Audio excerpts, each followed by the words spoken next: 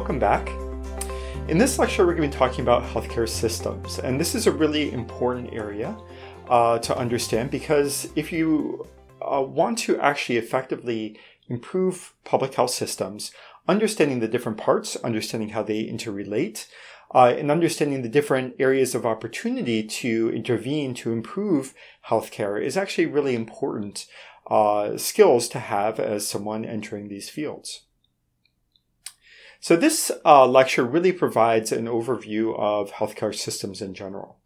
Now, the lecture, that being said, unlike my previous lectures, this lecture really follows very much directly from the Riegelman and Kirkwood textbook, largely because we're covering such a wide range of material. I feel like it's best to really focus in on the key points that were addressed in the chapters.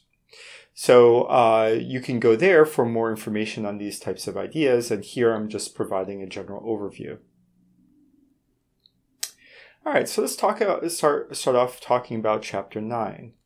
So here we're really talking about the healthcare workforce, particularly in clinical settings. So what are health professionals? So health professionals is a term that's a fairly general term, but really referring to people who provide or support improving health for individuals or populations. So specifically, we're talking about nurses and physicians, public health workers, allied health more broadly, psychologists, etc. So these are folks who would really be seen as being health professionals. Now, when you think about the education of health professionals, training them to make sure that they can do their jobs, there's a few different ideas that you should be aware of. The first is accreditation. So this is an approval to an educational institution to actually provide a degree in a certain health-related field. So in order to be able to do this, the institution has to have received accreditation by some oversight body. Credentialing is the process of certifying or providing a degree that indicates that someone has learned the information that they need to have in that specific topic area. All right. So institutions that are accredited are capable of providing those credentials. Now, another component to this is licensing. So you can have credentials, you can graduate from a program, but for many different types of health professions, you actually need a license from the state that you're working in to be approved to actually practice in your field. So you can get credentialing through a degree or certification or some sort of test, but very often you also have to get that license where there's certain criteria from your state or your region to say, yes, you can actually practice as a nurse or as a physician, etc. So those are different terms that you should be aware of in understanding the workforce development and the different areas in which accountability and quality is considered in those processes. Now, when we think about the different types of institutions that healthcare is provided within, there is sort of a ranking across them. The first is primary care, and primary care is really the component that works most closely with public health in the sense that these are the providers that people go to where they provide essential basic services across areas and figure out what's going on so that people can be treated or referred appropriately. All right. They often take care of many of the basic services that are involved in prevention for people, helping people quit smoking, for example, or helping people watching people's blood pressure, for example. So primary care is really very important in public health systems. Secondary care is referring to specialty care. So specialty care is where you are, someone has been referred because they have a very specific problem that needs a clinician that has very focused expertise in that specific area. So on an organ system or a specific type of service. So that's what secondary care refers to. It's essentially specialty care. Tertiary care is care that it isn't talking to a specific type of professional, but it's talking about an institution that typically provides a more specialized service. So burn units or oncology centers. These are institutions that really focus in on a specific type of health problem and have a lot of expertise at that institution. So that's tertiary care. So again, primary care is really essential to public health processes because they provide a lot of these basic services for ensuring health, shots, for example, and monitoring of different types of health conditions, help with losing weight, for example. All right, but the way our healthcare system is set up, a lot of our focus and a lot of our money actually goes to specialty care. So we actually have a shortage of primary care clinicians. We actually only about a third of our clinicians are involved in primary care. So that is a problem for our healthcare system, that where so much of our money and so much of our attention goes into specialty care as opposed to taking care of it at a primary care level. So but when we think about primary care, there's a few different things that we are considering in terms of improving that primary care. So ideally, when we think about primary care, we want primary care to be the first point of contact for people who go and trying to receive services. So ideally, people will come into primary care to get access to problems when they have a healthcare problem. However, what we're finding is that people come into primary care from a lot of come into the healthcare system through many different access points. So through the ER or complementary alternative medicines or other types of, or maybe go directly to specialists. So we don't have the best system for ensuring that people go into primary care first to get appropriately referred or treated. The goal for primary care is also that we would want it to be comprehensive in terms of making sure that we can deal with the majority of different types of health problems. So what we find is that because of the pace of how things are going and the wide range of different types of treatments that we now have, increasingly a lot of people get referred off to specialty care instead. So that is another challenge for primary care approaches.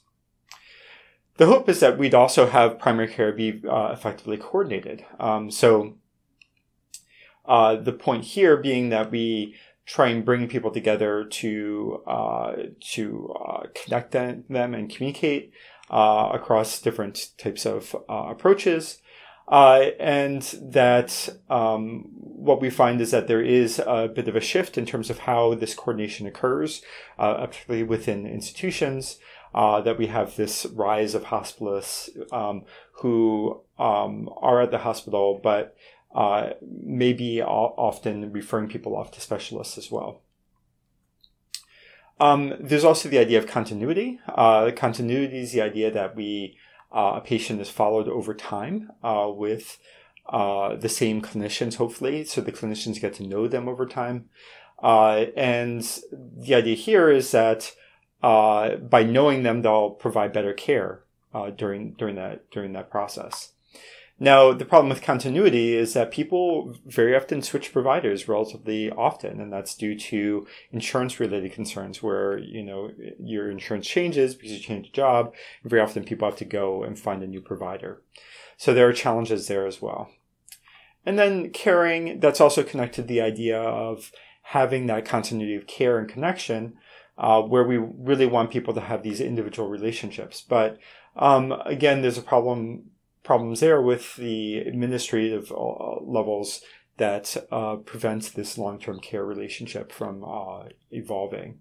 And also that we have other administrative tasks that can sometimes interfere with having those connections. And then another goal of primary care is that we would like for people to be effectively connected between primary care and community services. So, for example, if you have a patient who has weight challenges, you want to be able to connect them up with local gyms or local public health services. And the truth is that sometimes our primary care is not very well connected into public health services. These preventive type strategies are existing in the community. So there's a real need to improve our ability to build connections between primary care and public health services. All right. So another thing that you should understand about public health providers is how clinicians in healthcare settings are actually compensated for the work that they do. So the first method for doing this is called fee for service, and this is historically one of the earlier strategies for providing healthcare.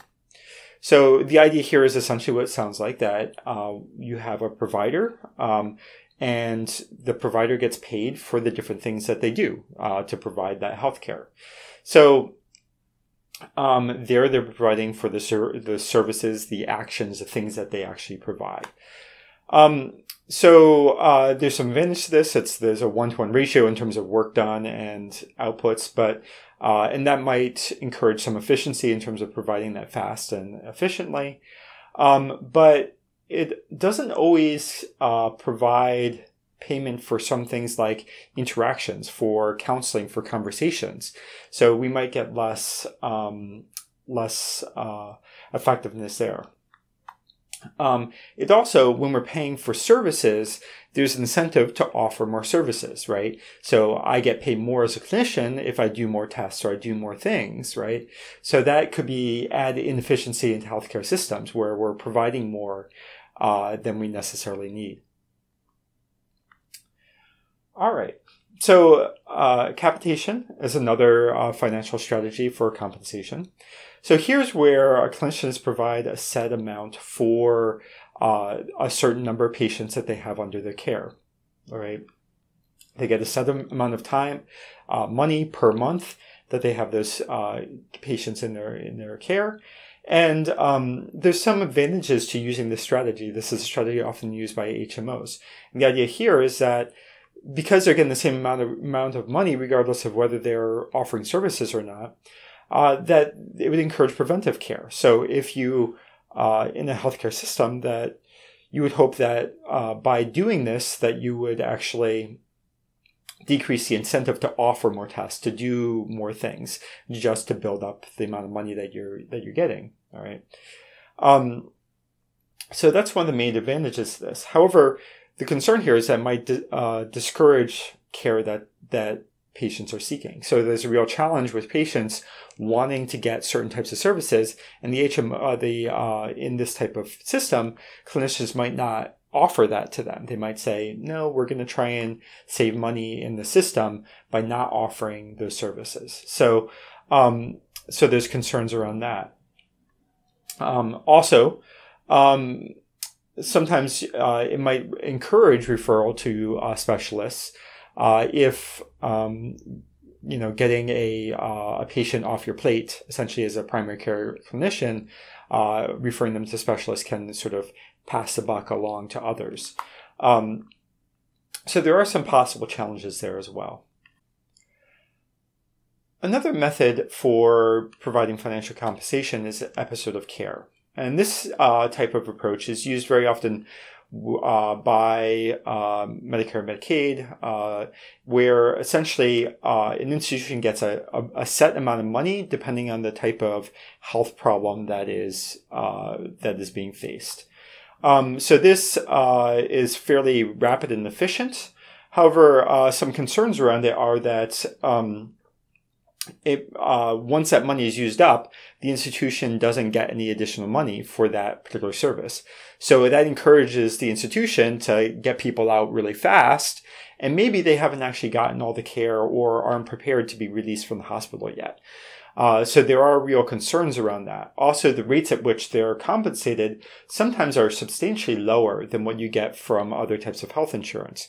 So this is a real concern in terms of quality of care for people who are underserved or poorer populations.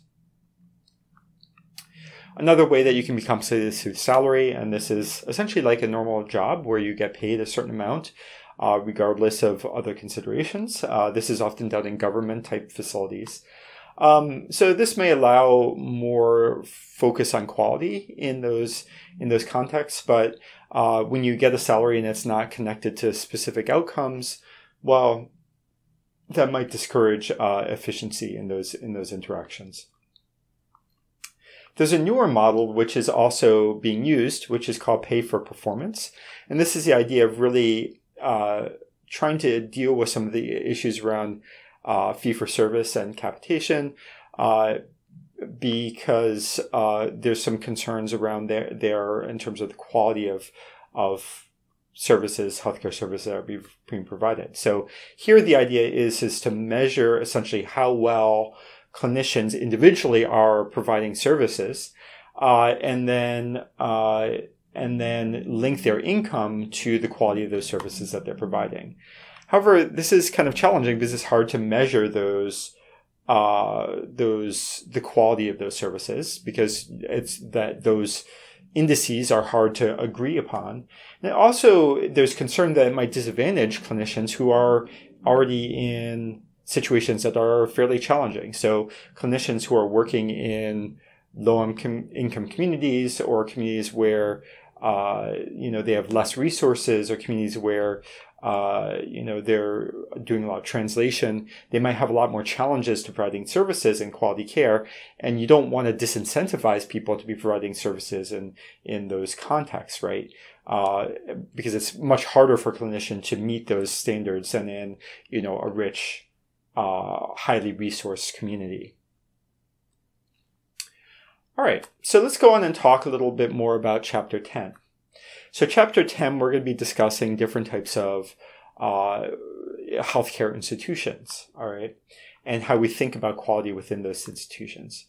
So first, let's talk about inpatient facilities. So inpatient facilities refer to institutions where people actually stay within those institutions.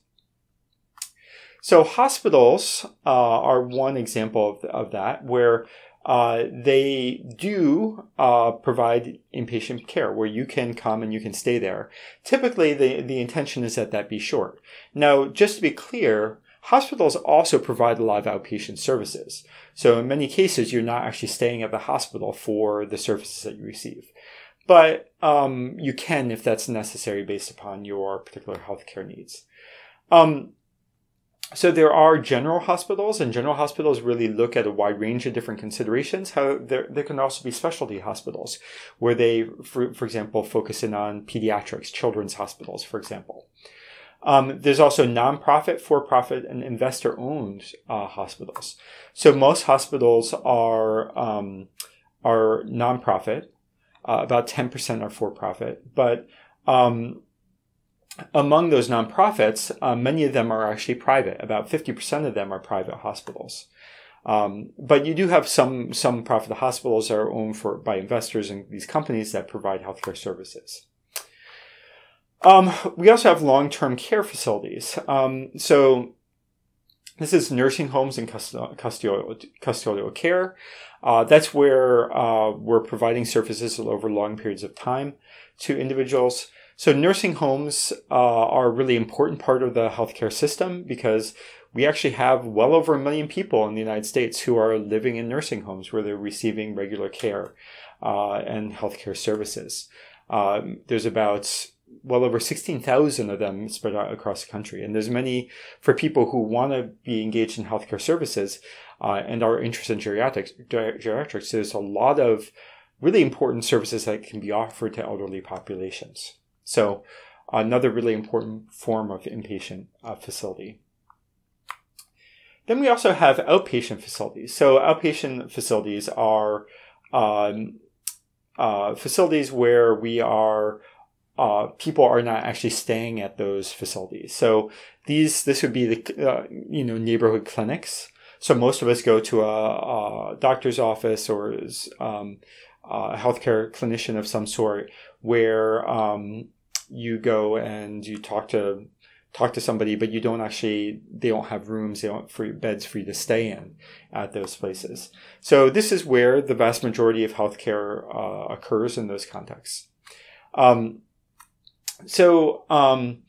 We also, in terms of outpatient facilities, we also have community health centers. And community health centers are a really important part of the public health system, because they are designed to provide services to low-income populations. They are outpatient, but they do provide a lot of different services, often on a sliding scale fee based on people's income, for example. And there's a legislation that has been made to fund those community health centers, and they provide really essential public health services, especially because they provide access across the population.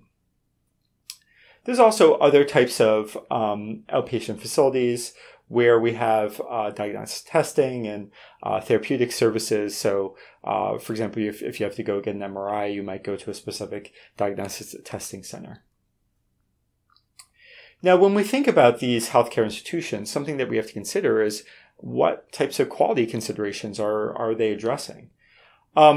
So when we try and measure healthcare quality in the United States, we look at a range of different things. So things like access and services are available. So for a high quality healthcare system, you want people to be able to access those services. So here we're looking at things like, are they providing the things that people need? And are people satisfied with the provision of those healthcare services? So here we can measure it looking at surveys, for example. We also want to make sure that healthcare systems have qualified providers. So are they licensed appropriately? So you want to make sure here that they have healthcare institutions have appropriate measures for ensuring that people have the right credentials, and make sure that they're up to date, for example, and checking them. And that patients are happy with the services that they've been provided as they're going through that. So another thing that we'd also want to consider is, are there ways that healthcare systems, are they effectively helping people stay healthy? So this can be partially through prevention, but also following guidelines to ensure that people are getting their tests regularly, for example. And this can be verified by looking at records and other things like that, and looking at what patients have to say about their experiences. You also want to make sure that people are being helped in terms of getting better. If they come in and they have a healthcare problem, we're making sure that they have access to the most recent services that are available, the new technologies that are needed, that they have access to different services that they need to go through this illness process to come out better. And you can again look at this using clinical records or look at staff experiences with doing this. A lot of people have illnesses that will be chronic. So as you get older, a very large portion of the U.S. population and many of the population across the entire population, regardless of age, has certain chronic conditions that they have to continuously deal with. And a good healthcare system has systems in place to help those people, monitoring their healthcare conditions, helping them receive the services that they need, and making sure that these chronic conditions don't progress to be worse. So again, here we get to look at things like records and staff experiences with providing those services. So in healthcare institutions, a major consideration is how effectively these institutions are trying to coordinate the care of patients. So a major concern that's often mentioned by patients is feeling lost in the healthcare system. Healthcare systems are very complex. And for people who have lower literacy, for people who have a wide range of different challenges, for actually people who have mental health challenges, actually dealing with that care and dealing with that coordination of care can be incredibly challenging. So there's a real interest in having public health systems that and healthcare systems that really do consider that coordination to ensure good health services. So in terms of coordinating care, you really want to make sure that there's a good clinician-patient relationship. That relates to some things I discussed earlier in terms of continuity in that relationship and having that relationship over time. But we know that there is very often we're using team approaches. There's a lot of turnover in terms of professionals that you're working with. So there's some challenges for ensuring that clinician-patient relationship.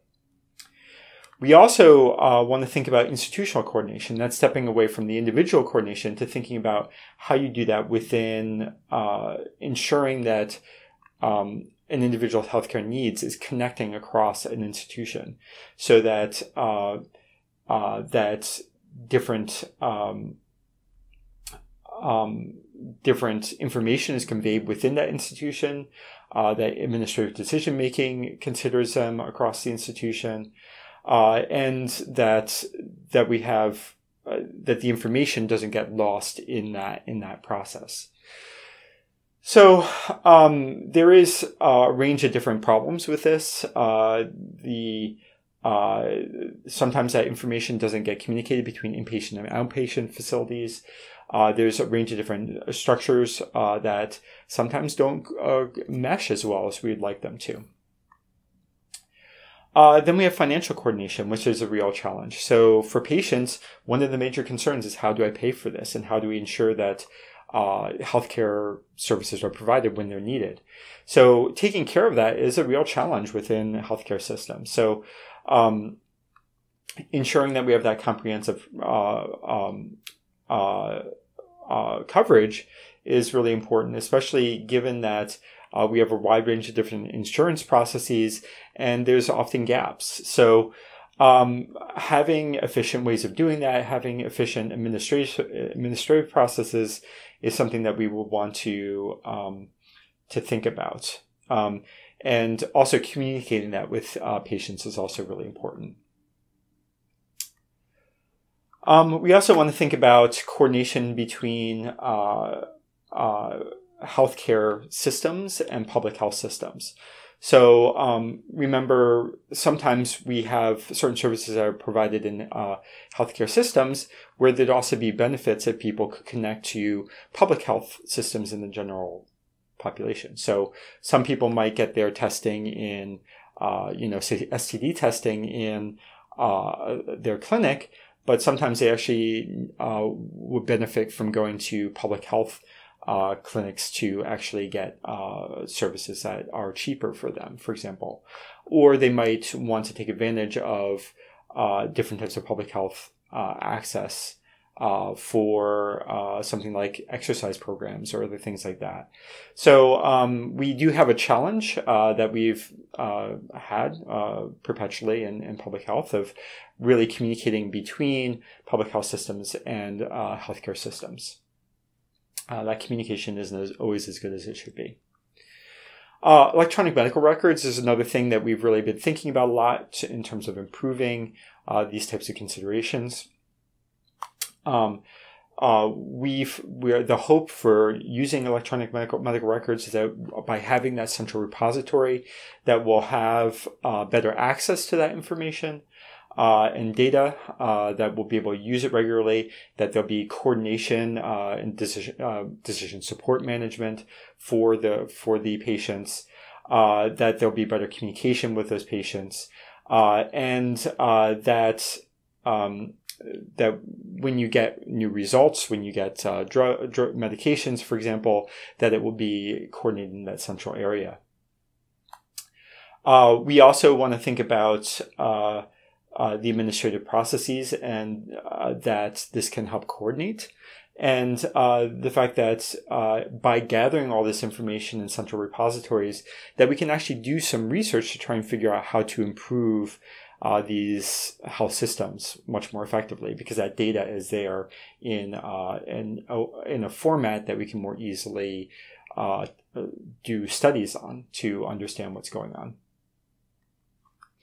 All right, so chapter 11, we are talking a little bit about the healthcare system and health insurance policies. So in the United States, we spend a tremendous amount of money on healthcare. So we know that we spend about $3 trillion on healthcare every year, and that's a huge expenditure for the United States, about 18% of our GDP. Actually, it's $9,000 per person per year, but it's actually more than that. I think it's in 10 or 11,000 now, because prices continue to go up. We know that in other countries, it's a much smaller burden in terms of gross domestic product, and they spend much less per person per year. So we have, in our healthcare system in the United States, we have a lot of real substantial challenges for the provision of healthcare. So some real concerns there. Now, we have had changes recently with the having the Affordable Care Act. This is based upon older data. Some of the newer data hasn't come out, but the Affordable Care Act really allowed us to expand access to healthcare for many folks. So we had a reduction of about 60 million people who gained access to healthcare through the ACA. And we also see expansion, Medicaid expansion, which is also really important. By having more people having access to healthcare, we're hoping to deal with some of these challenges that have been addressed. Now, there's a lot of controversy around the ACA, and it's something that we're dealing with as a society. I have no idea what by the time when you're viewing this, what it's going to actually look like, because there's constant conversations about the different provisions in the ACA and whether or not they'll be maintained. One thing that I would just note from this is the major component to healthcare insurance in the United States is actually employer-based insurance. So the employer-based insurance covers most of it, but there are many other components to the healthcare system that are really important as well. All right. So let's first off talk about Medicare. So Medicare is one of the major ways in which people can access healthcare in the United States. It's a federal program that is funded through a payroll tax where the employee and the employer gets taxed to provide this. So as you're employed, you'll see this in taking out of your check every month or week. It's focused in on older populations, so people who are 65 or older, or people who have disability or end-stage renal disease, and it helps them with that. This actually applies to a wide range of different folks, about 50 million people in the United States. So it comes in 4 different parts. Part A really covers hospital care, skilled nursing care, and home health. It can also cover hospitalization and hospice care. However, it does not cover nursing care. It also doesn't cover things like eyeglasses, which a lot of elderly folks need, or hearing aids, which is also really important to quality of life. You can also pay in for more for the supplementary insurance, which helps cover other types of services. There's Part C, which really helps encourage people to enroll in prepaid health plans.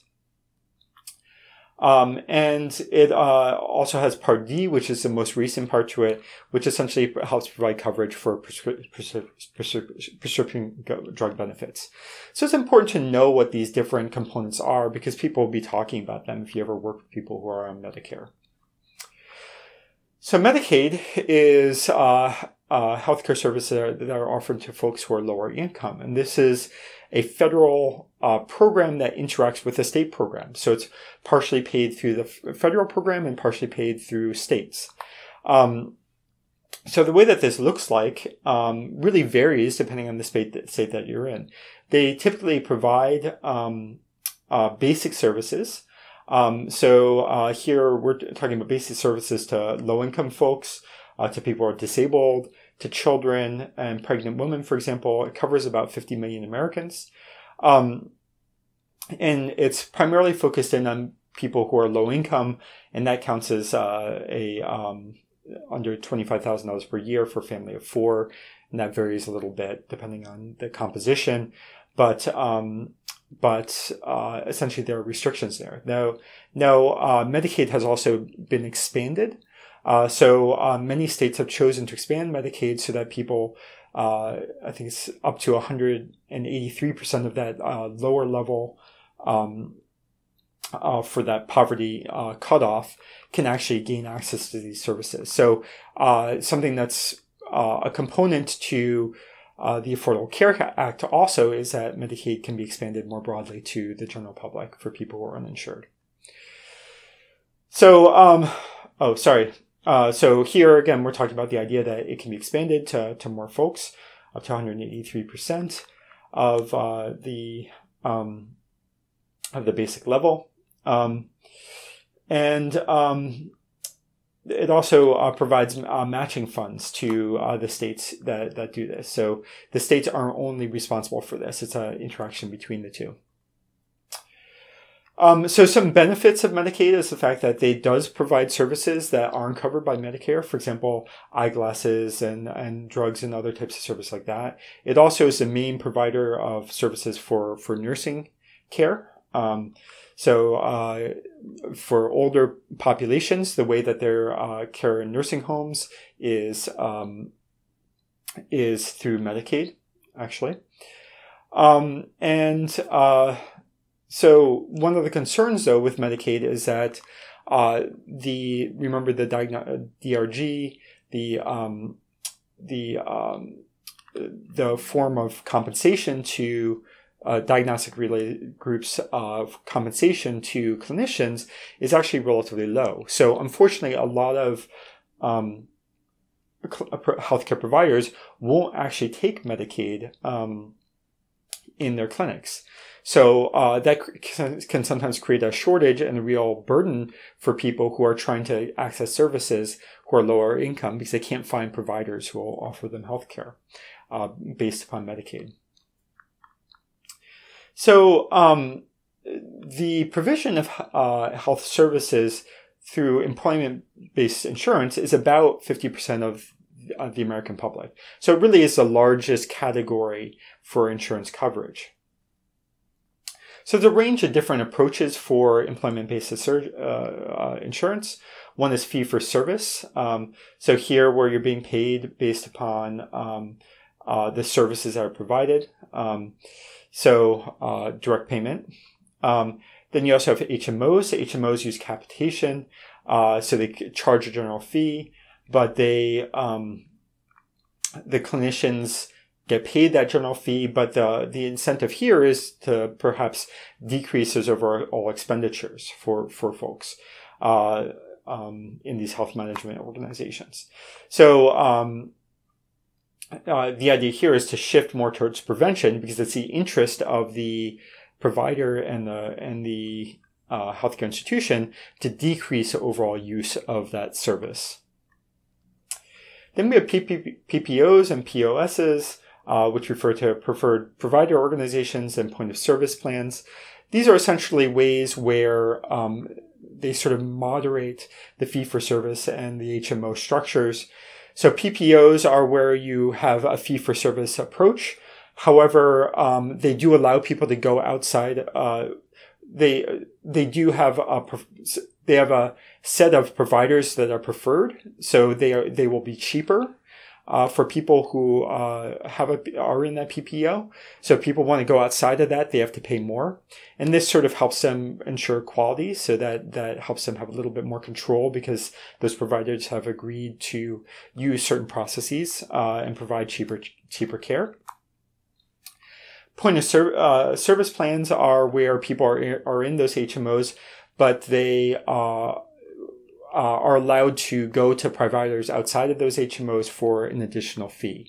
So instead of only having to use providers who are in that HMO, they can go outside as well. So that's POSs.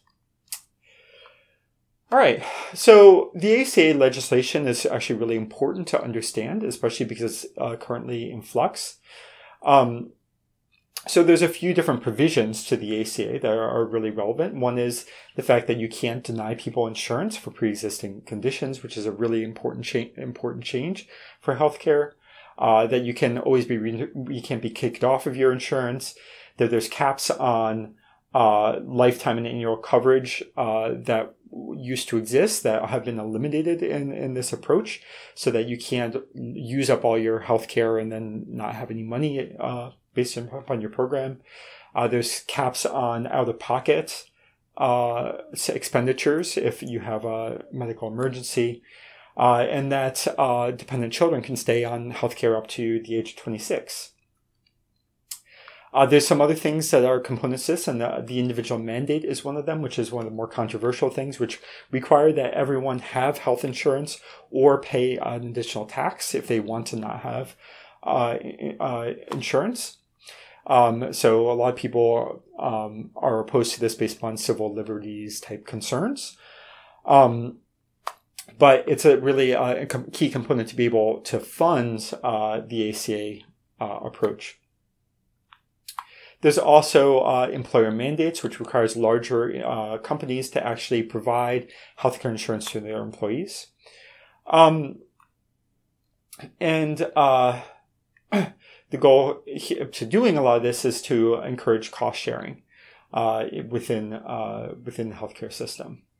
So the other thing that the ACA allows is expanding Medicaid. So this can increase the expansion of Medicaid up to 133% of the federal poverty level. So that's pretty exciting for folks. We can also see that there are exchanges developed by the ACA legislation. So these exchanges are where you have different companies that offer different types of programs to the public, so you can have choices among them. There's been some challenges with that in terms of ensuring that there's enough options available for people because they haven't worked so well in certain states. So some challenges there, and there's some barriers to that, partially put in at a national level. So having good and healthy exchanges is something that's a really important thing for the ACA to continue to work. And then there's also requirements that these exchanges and these different programs include certain types of benefits. So, for example, you have to have mental health benefits, and there's a range of different things that very often insurance companies wouldn't cover that they now have to cover as part of those benefit packages. So that's actually really important because many of those were sort of things that people didn't think of to have included in the packages, but they actually do have major health impacts. So there's a few things that we expect coming from the ACA, and we've actually seen a lot of data suggesting that it does have these benefits to a large extent. It's been actually a very successful program on the whole. So there's more protections for individuals and families. There are fewer uninsured. As I spoke to you earlier, about 60 million less people who are uninsured. There should be more standardization in terms of consistency across coverage. There is more competition, perhaps, for offering insurance and ways in which you can, within these exchanges, compare that insurance. We're hoping that, as I mentioned, there's problems with these exchanges and there's a real need for expansion of them going forward. And we do expect that there is going to be higher taxes for higher income folks. So that's because a lot of the tax structure for passing the ACA really did increase the expenditures that higher income folks would have to pay to make that happen. And that's, again, a politically contentious move. And there's going to need to be continuing efforts to control costs, because even though we have the ACA, even with the ACA attempts to decrease the increase in costs, it wasn't actually something that was expected to actually make costs decrease in the United States. We still have problems of increasing costs in the United States, and that's something that we need to keep on considering as a society. So there's a few different things that we want to think about when we want to assess healthcare systems. So how do we finance it? Thinking about ways that we provide insurance and reimbursement, delivery of services, how comprehensive the insurance is that's been being offered, ways that we can actually improve costs and cost containment, how much choice we offer patients, and the different considerations with respect to administrative costs, which are actually really high in healthcare systems. We spend about 30% of our money in healthcare systems on administration, not even on provision of healthcare itself. So when we look at healthcare systems and we assess healthcare systems upon a range of different metrics, here we're looking at the 5 different axes of care by the Commonwealth Fund Commission. And we find that in the United States, we're still having real big problems. So this is done early on in the ACA. I think some of this data is actually I think most of this data is from before the ACA. But if you look across the 11 countries in this chart, you'll see that the United States isn't doing so well for many of them. When it comes to quality of care, we're doing okay. Not the highest, but okay.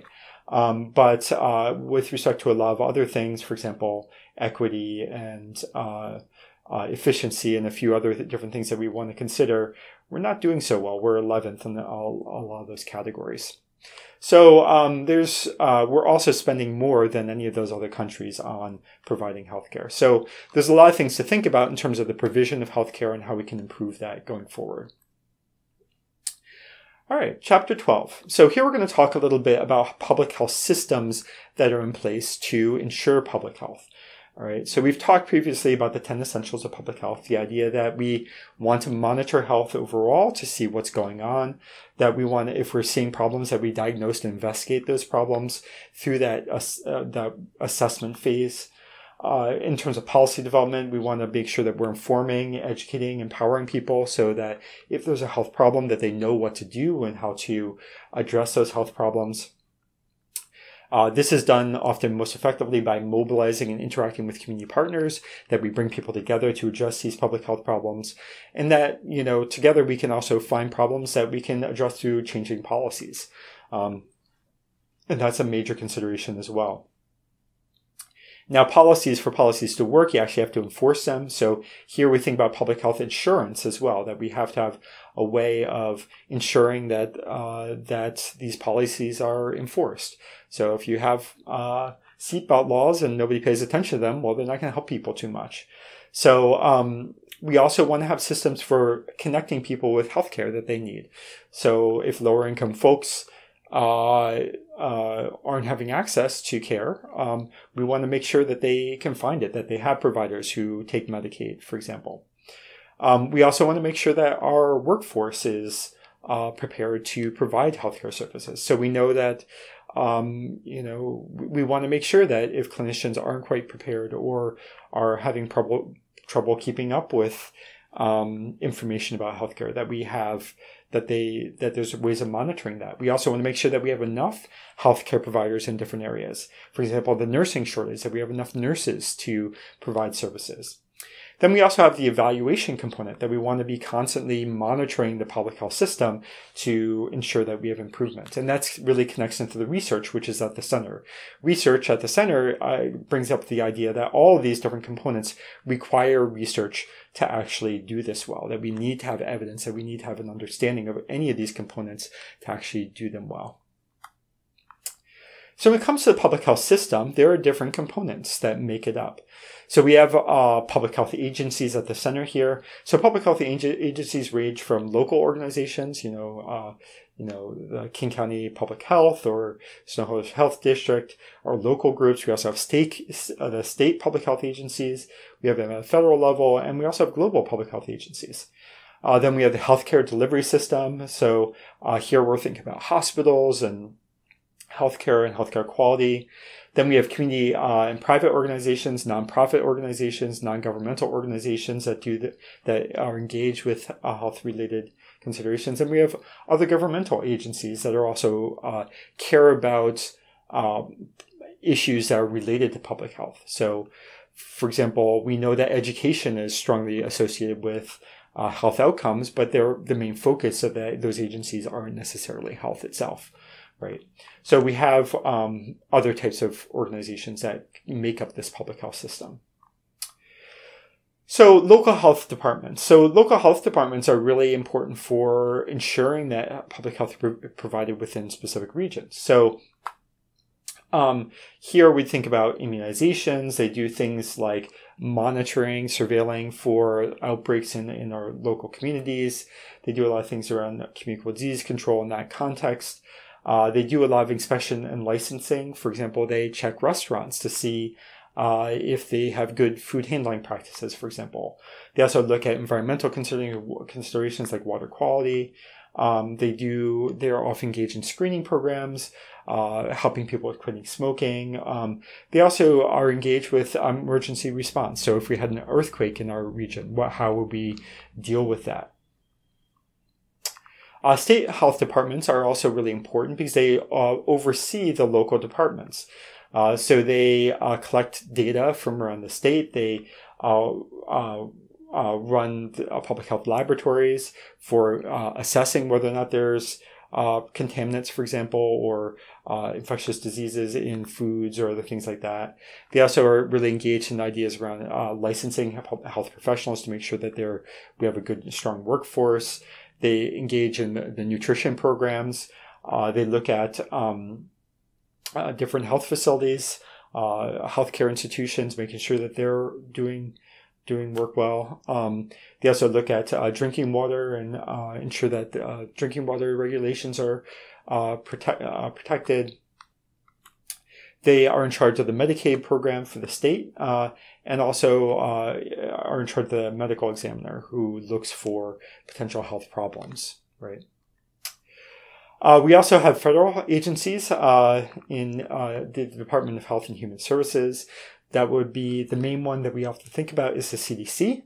The CDC is really in charge of public health systems for the United States. So they do a lot of the research for that. They also they oversee the Agency for Toxic Substances and Disease Registry, which thinks about looking at toxins, looking at environmental exposures, right?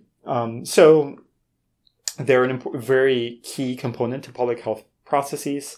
We also have the National Institutes of Health. The National Institutes of Health is the agency that really looks at healthcare research across the country. So they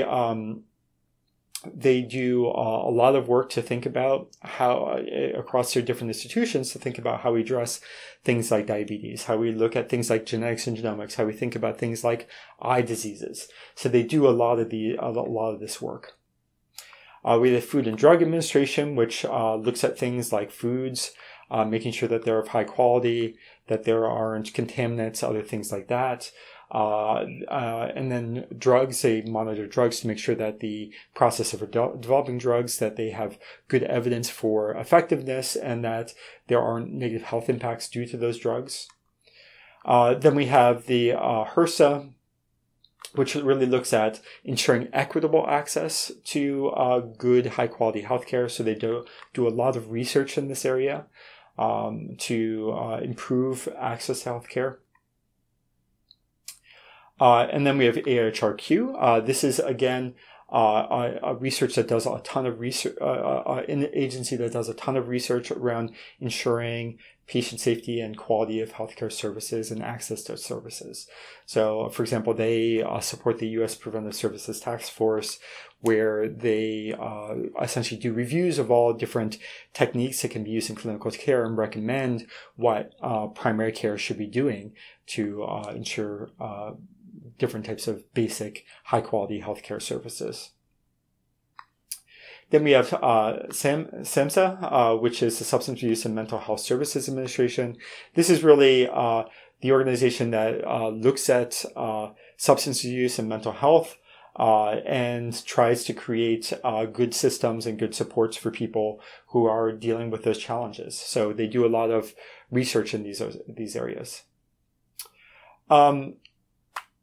Then we have the Indian Health Services. So Indian Health Services are really important because they provide services to a distinct and marginalized community. So they provide a wide range of different healthcare to federally recognized tribes in reservations on site. So a very important service in those contexts. If we expand out from the United States to global levels, we also have a range of different global public health organizations. So the World Health Organization is focused in 7 different regions, and it does a lot of things around policy development, coordinating services, especially in terms of dealing with communicable diseases. But they also deal with environmental issues as well.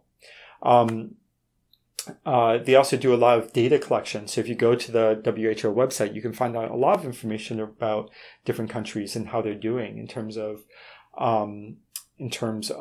healthcare provision and health impacts. But they have sort of limited abilities to deal with some health things because they can't enforce a lot of their recommendations. Then we also have international organizations that have sort of more focused public health focuses, like UNICEF or UNAIDS, focusing on children, childhood vaccination, and AIDS prevention, HIV prevention. So they can have these limited agendas where they're really focusing on dealing with them. We have the World Bank, international financial organizations. The World Bank is an important one to consider in particular because they do a lot of work around trying to support local governments, and obviously a lot of controversy around World Bank and how it does this, but they do engage with trying to address public health problems to build capacity for those countries. So nutrition or other types of considerations. Then we also have bilateral governmental aid organizations. So this can happen, for example, international aid organizations that come, for example, from countries. So, for example, the United States runs a U.S. aid program, which looks at HIV around the globe, right? So it tries to prevent it internationally. And so these types of organizations can provide real benefits, but they often are really tied to national or specific interests that are specific to the funding body that provides that service. Moving on to talk a little bit about healthcare systems. Healthcare systems are a way of combining or systems thinking is a way of combining all of these different issues around healthcare systems to think more effectively about healthcare problems. So when we're thinking about systems thinking, we're really comparing reductionist thinking versus systems thinking. So reductionist thinking is where you sort of focus in on one specific element of a problem and kind of ignore the other problems. And that's where you say, all right, smoking is just about, if we were to solve smoking, all we have to do is get people to believe that cigarettes are bad, right? Well, that ignores a lot of different things. It ignores things like different social pressures to address smoking. It ignores national regulation around smoking. It ignores a whole lot of different things about this whole complex system that determine whether or not people actually engage in smoking, for example, right? So system thinking is the idea that if we really want to effectively engage with public health problems, that we have to think about them in a more complex way. So what are the steps in systems thinking? So the first component is really, first off, you have to figure out what are the influences on this public health problem. Then you have to look at those different influences and you have to parse them out based on how strong of an influence they have. Then you want to think about how those different influences interact to affect the health problem.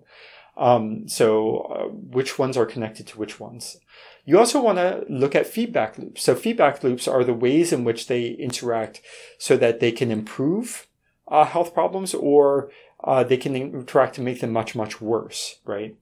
You also want to identify possible bottlenecks. So these are areas where you have a problem that's preventing positive benefits from occurring across that system. So if you can find those bottlenecks, those provide ideas for us around what leverage points we might have. So where are the opportunities where putting in additional effort would make a substantial benefit for dealing with those public health problems. So if you look at the healthcare systems thinking, if you look at the problem of motor vehicle collisions and the health impacts of those injuries, you can view that as just being an accident that we can't do anything about. But if we really think about motor vehicle accidents, well, there's a lot of different things that we can do to actually improve on this problem. So if we were to think about this as a systems type problem, you might think about, okay, what are the contributors to this? So it might be things like alcohol, drinking alcohol, or it might be things like speeding. People who drive too fast, it might increase motor vehicle collisions. Having slower responses or texting. Slower responses might be connected to age, or it might be because people are messing around texting. Or there might be road safety technologies that might decrease those motor vehicle accidents. Or there might be collision prevention technologies, right? So you have the vehicle collision, which results in injuries. And you could have different things that could, safety technologies that could address injuries, or restraint technologies like seat belts or airbags or things like that. Now, injuries can actually influence things like the emergency response system.